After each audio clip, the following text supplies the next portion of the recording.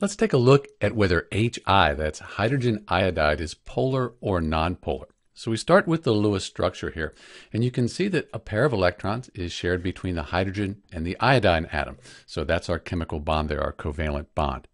When we look at polarity, we want to look at the difference in electronegativity between the elements. So iodine, if we look it up on the periodic table, 2.66 is its electronegativity value, where hydrogen is 2.20. So the difference here is 0.46, and often that's considered to be a polar bond when we have that difference.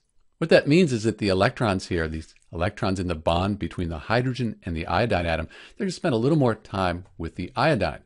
Because electrons are negative, that becomes a little more negative, and we have a little more positive for the hydrogen.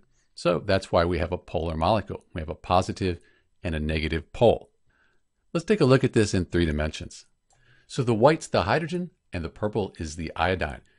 If we look at the surface of the molecule, the blue, that's going to be more positive, and the red is more negative.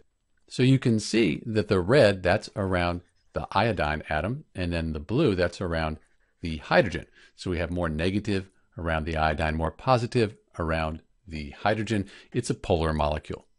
So in answer to our question, Hi, hydrogen iodide, that is a polar molecule. This is Dr. B. Thanks for watching.